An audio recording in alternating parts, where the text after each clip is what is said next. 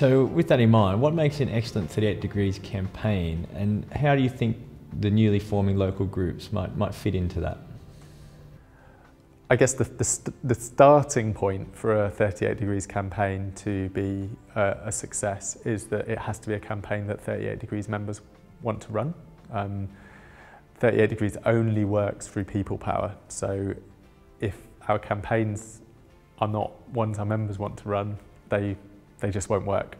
Which is why at the heart of what those of us who are lucky to work for 38 Degrees, at the heart of what we have to do each day is try and understand what 38 Degrees members want to do through sending out surveys, asking people on the Facebook group, looking at the email suggestions we're getting in. But then secondly, I guess there needs to be some kind of strategy, some way through, a sense. We need to understand who the decision maker is, what they're trying to do, how we can shift what they're trying to do, and work out in conversation between the staff and the members what the best tactics are to have an influence.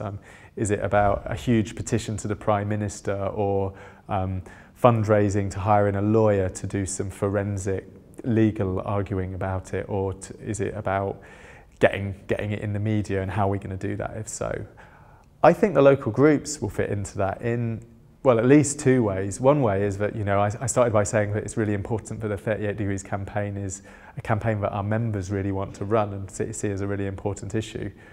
38 Degrees groups are going to be an important source of ideas about the campaigns we run, whether that's through being in touch with the office and making suggestions, or through just starting them, using the Campaigns by You platform to start those campaigns and gathering momentum, and then the wider 38 Degrees membership joining in. Secondly, I think 38 Degrees groups are going to be really important because they'll mean we have more means of putting pressure on decision makers in the real world, in local areas as well as just online. So whether that's we're trying to put pressure on a company and we're able to not just deliver a big petition to their head office, not just write all over their Facebook wall and tweet at their company executives, but also have a presence outside their local high street shops up and down the country, be able to be handing leaflets out to their workers as they go into work there and starting debates in the company canteen, all those kind of things.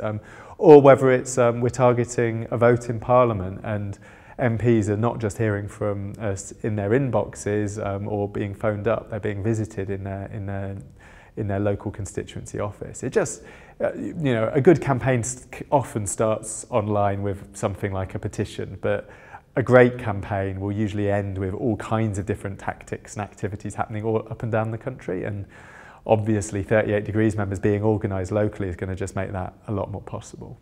And finally, in the room today, we've got people who have come from lots of different areas, who've come together to hopefully start a local 38 Degrees group. Some will have lots of experience campaigning, some may not. I just wonder if you had any sort of final words for them, any words of advice or to finish with today.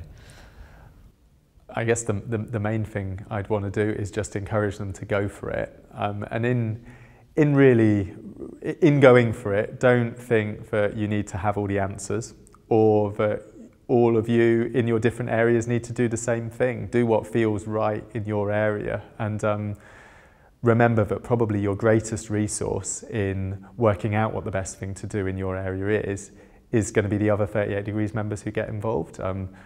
38 Degrees is all about everyone having a say, everyone getting involved, and that means making sure that you listen to everyone, but it also takes some pressure off you.